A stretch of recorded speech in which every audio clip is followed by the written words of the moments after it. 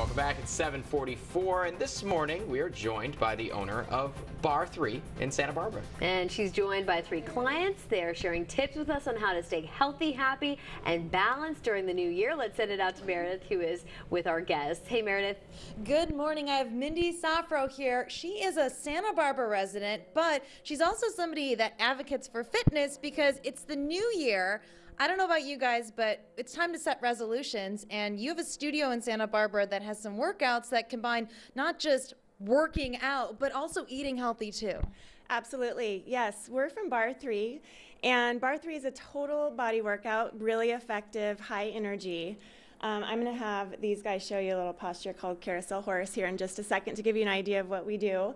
But yeah, we believe in whole body health at Barre 3. So not just our workout, which is super effective, gives that deep, good muscle burn and a seriously good endorphin high that we all love from exercise, but we also believe in eating whole foods, nourishing our bodies, and connecting with those that we're working out with. I think the fun part is you get everything in one through this challenge you guys are doing. So we're talking about New Year's resolutions. Let me ask these two first. Dorian, what is your New Year's resolution? My New Year's resolution this year is to take 3 Barre 3 classes a week plus teach 3.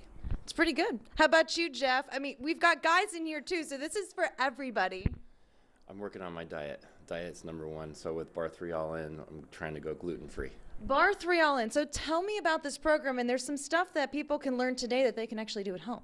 Absolutely, yes. Barre 3 All In is our 4-week guided program that we're so excited about. It kicks off on Monday, January 9th, so we have a few days to prep and get ready for it, but we're super excited.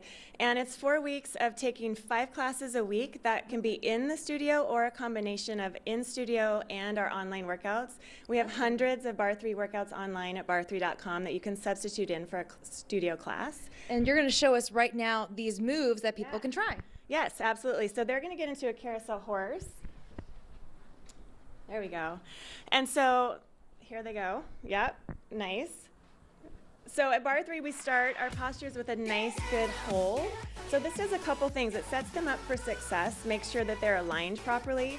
So you can see Dorian's front knee's right over her ankle, her back knee's right under her hip. That's going to protect her knee joint. And then we're going to keep them there, usually in studio a little bit longer than this, but we're going to let them start to move. Are you guys feeling it already a little bit in your muscles? Yeah. And then we're going to add on just a small little range of motion. So they're going to drop their back knee down and then lift up just slightly.